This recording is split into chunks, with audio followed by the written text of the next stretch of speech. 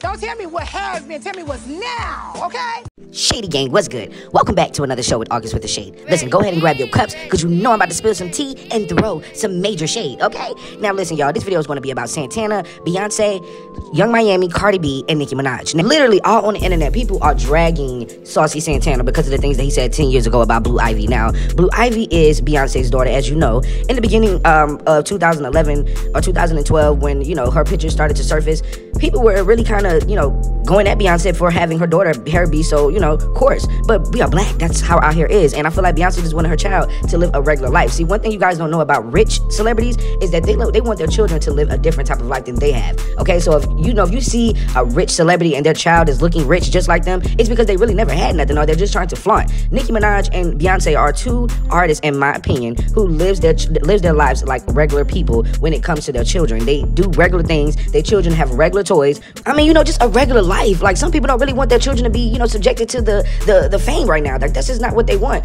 So, you know, if Beyonce decided to not put a perm or not do anything to her daughter's hair at that time and let her daughter be free, that was her opinion. Her and Jay-Z, they didn't have nothing to do with nobody else. So, you know, and Saucy Santana, by him giving that opinion on Twitter, y'all gotta remember, 10 years ago, Twitter was like that. You could just say whatever you wanted to and nobody cared. This man didn't think he was gonna be famous. Let's look at Nas X. Little Nas X talked about everybody, okay? He talked about everybody. But guess what? All of those people, they succumbed, and they really didn't really care about what really happened back in the day, because a lot of people don't really care about the past. Now, I always tell people, if you ever meet somebody and they tell you that they want to beef with you forever, they are a demon. They're evil, because everybody patches things up, and a lot of people love to move on and not even worry about it anymore. So, you know, that's just my opinion. But the whole Blue Ivy situation is not just Saucy Santana. Let me tell you something. Azealia Banks has said some disgusting things about Nicki Minaj's son that nobody is bringing to the light, okay? She did the same exact thing that Saucy Santana did, 10 years ago, last year, okay? Not only did she accuse Nicki Minaj of doing, you know, substances, but she also accused her of doing it around her child. She also said that her child was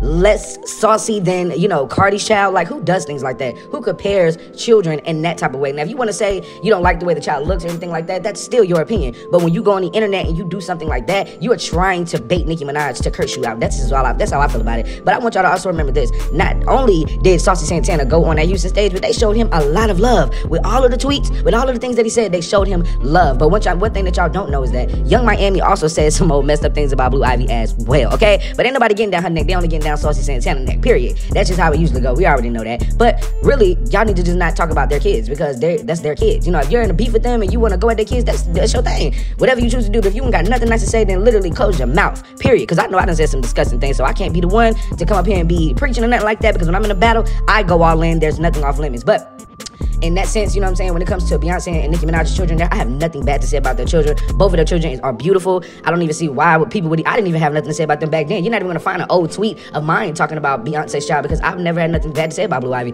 I think she's gorgeous and I think she's talented, period. But y'all need to get on Azealia Banks. Azealia Banks is the one that said some old messed up things about them, okay? And also, Saucy Santana said some old crazy things about Cardi B. Check this out. Y'all see that? Yeah. But nobody's talking about that. He was just seen chilling with her and all that. The hypocrisy.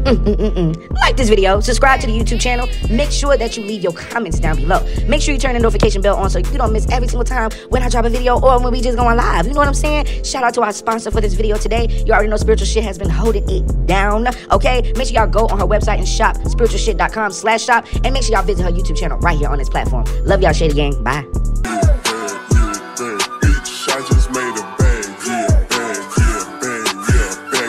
So you're an artist?